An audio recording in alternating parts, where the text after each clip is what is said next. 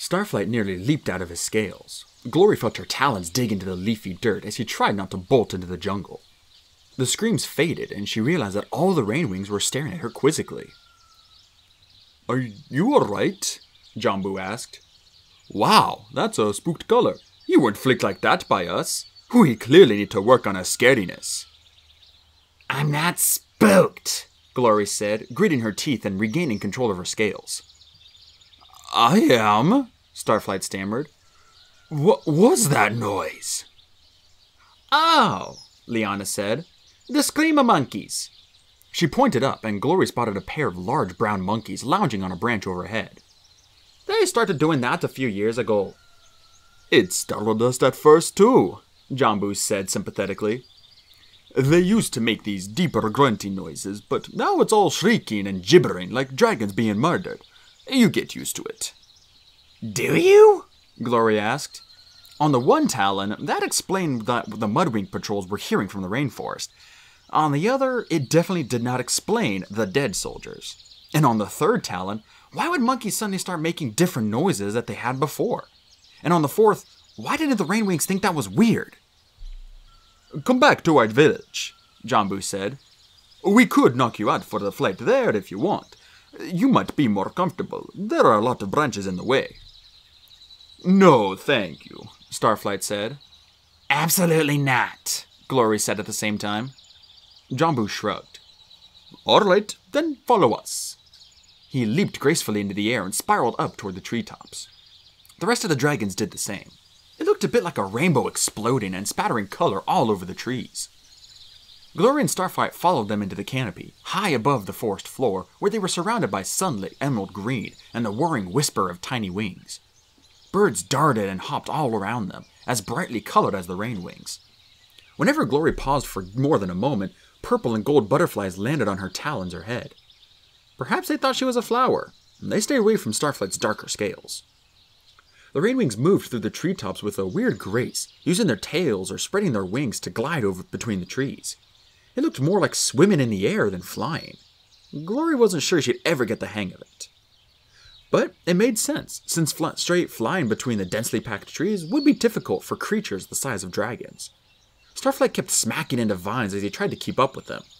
Glory wondered if he was wishing he'd accepted the offer to be knocked out in a net like the others. She saw Sunny's net soar past them, handed smoothly from talon to talon, from RainWing to RainWing.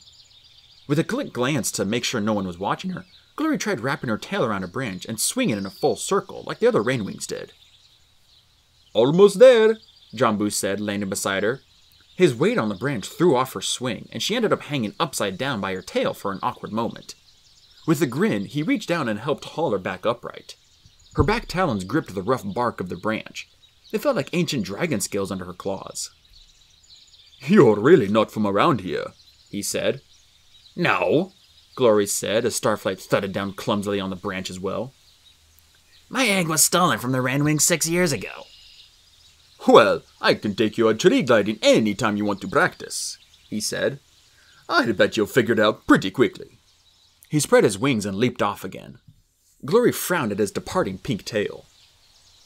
"Well, that was weird," Starflight said, answering her unspoken thought. "Wasn't it? As if he didn't care at all," Glory said. "He didn't ask who stole me or where I was raised, or even act like he remembered an egg getting stolen. As if eggs vanish all the time, no big deal." She scratched her ruff thoughtfully. "Whatever. Maybe they do. Maybe there's a rainforest monster, and the dragons are used to losing eggs to it." "That is really, really not comforting," Starflight said. He wrapped his black wings closer to himself, peering down at the forest floor as if he expected something toothy to pop up and try to grab him. Comforting. Glory couldn't think of any particularly comforting explanations for Jambu's lack of interest in her abduction. "Perhaps he's just a weird dragon who doesn't pay attention to dragonets or eggs. Surely the rest of my tribe will care." "Come on, let's keep up," she said to Starflight. A few swings and glides later, suddenly all the RainWings around them veered up, spiraling even higher into the treetops. Starflight made an anxious noise as the nets whooshed by with her unconscious friends in them. And then the dragons started to land, and Glory began to see the home of the RainWings. "Oh," she breathed. She stopped to hover in the air so she could look at everything. The iridescent colors of the dragons brought the hidden world forward. Otherwise, the village was camouflaged as well as any RainWing. Wide vine walkways, shimmering with talon-sized orange orchids, hung between leafy platforms. A few of the tree houses had low walls or woven ceilings. Others were open to the sky and carpeted with soft white flowers, like fallen clouds. Glory spotted a few of the sleepy gray sloths, ambling or swinging between the walkways. She wondered if they weren't smart enough to know they were surrounded by dragons who could eat them at any moment. This is the coolest place I've ever seen, Glory thought triumphantly. and it's my place. Visitors, Liana called. She had one corner of Clay's net in her claws. Carefully, she and the other RainWings lowered him onto a platform wide enough for 20 dragons. Glory swept up to land beside him and watched her tribe gently set down her other friends. Dragon heads popped up all around the village. Glory realized that most of them were hanging in contraptions like hammocks. She studied the closest one. It was strung between two trees, sturdily woven of vines and lined with violet feathers and blue petals. The dragon inside was impossible to see until he poked his head out, his scales matching the green and purple around him perfectly. Clever, Starflight said, tilting his head at the hammock. He glanced at the ground miles below him and shivered.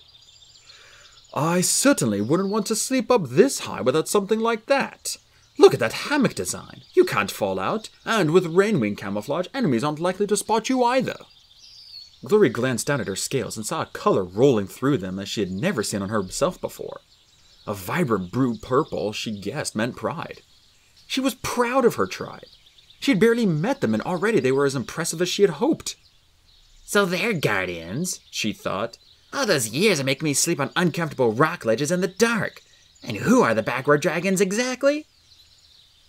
I know, isn't it pretty? We quite are like our village too, Liana said, practically in Glory's ear. Glory jumped back, flickering her tail. All right, there was one thing that made her uncomfortable. The way the other RainWings looked at her as if they expected to understand every thought she had just by reading her scales. She clamped down on her emotions, turning her scales back to a treetop green that matched the background. Liana didn't seem ruffled by Glory's reaction. The RainWing scanned the leaves overhead, then smiled as 5 small dragons in shades of sky blue and copper dropped through the canopy toward them. Hope you're hungry, Liana said as the dragons opened their talons. Strange shapes bounced and rolled across the platform, bumping against Glory's sleeping friends. Glory picked up the one closest to her. Lime green and star-shaped, it smelled like pineapple and basil. She poked it with one claw, wondering if she had to peel it. Under the mountain, the Dragonets had almost never eaten fruit. She knew more from reading about it in scrolls than from the few berries Webbs had sometimes brought back. Queen Scarlet was the one who'd given her pineapple. Don't think about Queen Scarlet. Starflight scanned the platform with a disappointed expression. Is all this fruit? He asked. Isn't there any meat? Liana wrinkled her nose. You can hunt if you want, she said. But really, it's a waste of energy. She glanced up at the sky again. And it's almost our sun time, so if you must, then do it quietly. Sun time? Glory asked. Oh, sweetheart, Liana shook her head. Is that what's wrong with you? I was not aware that anything was wrong with me, Glory said, firmly keeping her scales from changing color. Not from a RainWing point of view, anyway. It's just your scales, Liana said. They're so mousy. Glory stared at her. Mousy? You know, Liana said apologetically. A little dull, not like ours. She stretched out one wing and let a waterfall of rainbows ripple through it. Is she saying I'm not as beautiful as other RainWings? Certainly they were all very bright and shiny. Maybe her own scales weren't quite as vibrant. Glory wasn't sure what to think of that. In fact, she was pretty sure she didn't care. She'd always been the pretty one, and had never gotten her anywhere other than chained to a decorative tree in the Skywing Palace. So, tell me about Suntime, she said with a shrug. A few streaks of orange and emerald flashed through Liana's scales and then vanished into dark blue again. Orange and emerald. If their scales worked the same way, then that meant Liana was feeling a little surprised and a little irritated, as if she had hoped to prod more of a reaction out of Glory. This scale reading business can go both ways, my new friends. Suntime, Liana said smoothly, as if her scales hadn't changed at all. It's the hours when the sun is highest, so we climb up as close as we can and sleep. Oh! Starflight interjected in his figuring things out voice. Glory, it's like those naps you always take after lunch. I knew that must be a RainWing thing, but I can never figure out the point. Why sleep in the middle of the day? Don't you all have anything more important to do? Glory flicked her tail and narrowed her eyes at him, but Liana didn't seem offended. The sun recharges our scales while we sleep, she explained. It makes us prettier, better at camouflage, smarter and happier. What could be more important than that? Oh, Starflight said again. He studied Glory like a scroll that finally made sense. Oh, happier? Like less grouchy? Shut up, Glory said, giving him a shove. She already put some of these pieces together in her own mind. She knew that what the Guardians had done, keeping her trapped below ground, away from the sun her whole life, had probably made her into a grumpier, less powerful dragon than she could have been. But she didn't need the others figuring that out because she didn't need their pity. And who knew what she would have been like otherwise? Being prickly was kind of an essential part of being Glory, if you asked her. The truth was, in the Sky Kingdom, where Queen Scarlet left her in the sun all day, Glory had never felt happier or more at peace. Or less like herself. She knew it was the effect of the sun and nothing else. She knew that what she had experienced was like finally getting to eat as much as she needed after a lifetime of starvation. She knew that Queen Scarlet was evil and that Glory was only another sparkly piece of treasure to her. Part of her had hated it, hated the weird sleepiness and the unmotivated contentment that made her feel like a puddle of slugs. And yet, there was a part of her that could have stayed that way forever. She shook herself fiercely. So go to sleep, she said to Liana. We're not going anywhere. The other RainWings who carried the nets had already flown off to higher platforms in the treetops. Some were sprawled out in open patches of sun, while others were stretched inside the clever hammocks, snoring. True, said Liana. We'll wake up before your friends do. Don't you want to ask all your questions first? Starflight said to Glory. Don't you want to find your family and there's no rush, Glory said, cutting him off. They're asleep now anyway. The answers will be the same in a few hours. She knew she was good at looking like she didn't care. She particularly wanted Liana to think she didn't care. It was lucky that questions couldn't parade across her scales like her emotions, or she'd have been covered in them. But she wasn't about to look desperate in her first moment with her new tribe. They certainly didn't seem to have a million questions for her. So fine, she could act like this reunion was no big deal to her either. Maybe acting cool and unconcerned was a natural RainWing thing. Starflight scratched his head. Can we at least ask about the monster? Monster? Liana laughed. There's no such thing as monsters. Really? Starflight asked. Then what's killing Mudwing soldiers on your borders? Oh, Liana said. That monster. Starflight's wings flared and his eyes went wide as the moon's. Liana burst out laughing. Your face, she cried. That was so worth it. I'm just kidding, little black dragon. I don't know anything about any dead Mudwings, but I do know we don't have any monsters here. Just relax, Starflight, Glory said. Think about libraries or something. Little dragon, Jambu called from a perch high above Glory's head. She squinted up at him, dazzled by the bright light reflecting off his magenta scales. Are you joining us for sun time? Want a hammock? He offered. Or maybe a platform? Glory blinked at her friends. Clay was snoring louder than all the RainWings combined. Tsunami frowned even in her sleep, her claws twitching as if she had dreamed about fighting. Sunny was curled up in a peaceful ball like a snoozing chinchilla, and Webbs, with his shallow breathing, looked and sounded halfway dead. If they weren't going to wake up soon anyway... Go ahead, Starflight said.